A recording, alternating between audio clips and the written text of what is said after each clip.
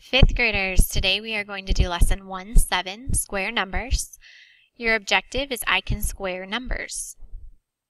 A square array is a special rectangular array that has the same number of rows as it has columns. A square array represents a whole number called a square number. So, let's take a look at the first 4 square numbers and their arrays. The first one is 1. And for this, it's just one dot. It's one row with 1 in each row. For 4, you have a 2 by 2 array. So 2 times 2 is 4, and it makes a perfect square, the same number in each row, the same number in each column. It's a square array. For 9, we have a 3 by 3 array. And for 16, we have a 4 by 4 array. So when you have the same number of rows and the same number of columns, you get a square array. So now we're going to answer question 1 on page 20.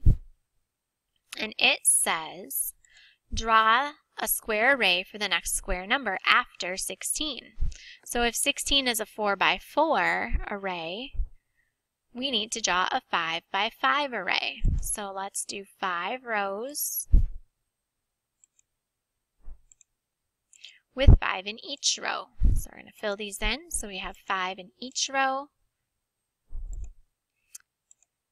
We know the number model for this will be 5 times 5 equals 25.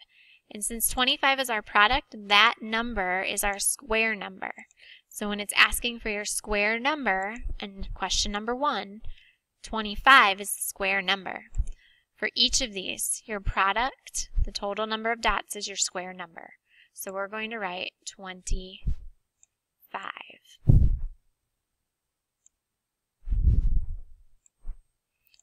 All right, let's move on. You can also write numbers with exponents. So if we take a look, as you read 3 to the second, it really means 3 times 3. We can also say 3 squared. And since we're working with square numbers, that's going to be really helpful. We can also say 3 to the second power. The raised 2 is called an exponent. So we have this vocabulary word, exponent. It tells us that 3 is used as a factor 2 times. Numbers written with an exponent are in exponential notation. So this is where 5th graders usually make a mistake.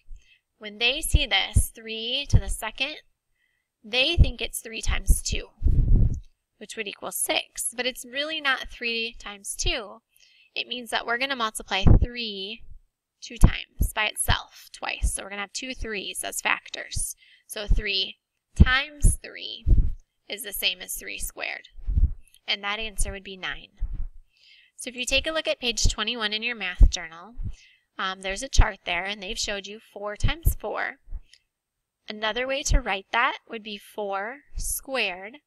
Our base is 4, and we have 2 of them, so we put the 2 up here, which means squared. And if you get 4 times 4, if you do that number model, your answer will be 16. So we're going to take a look. We're going to do one more of these together so that you can go through and fill out the rest of the table. So we have 7 times 7. Another way to write that would be 7 squared. And so we put that little 2 up here as our exponent. Keep in mind that 2 needs to be smaller than your base, smaller than the 7. Our square number is the product, so 7 times 7 is 49. All right, then you'll do the same thing for 10 times 10. And down here, we have our exponential notation, 11 squared. So 11 squared means we're doing what problem? 11 times 11. And then you'll need to find the product, which will be your square number. All right.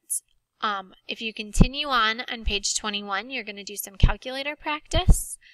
We're going to look at questions 7 through 12. If we get our calculator out,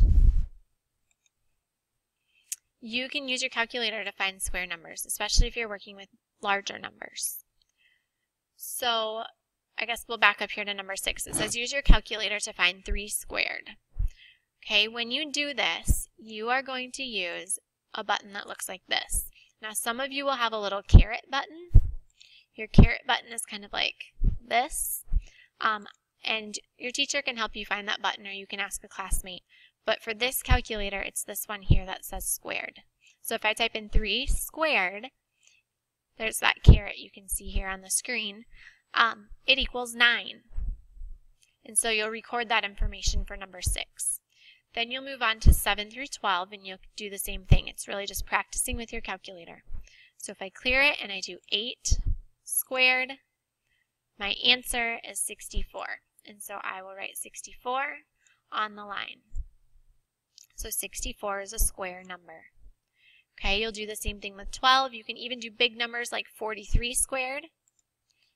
43 to the second, or squared, and you can get your number written down there. Anytime you multiply a number by itself, your product is a square number.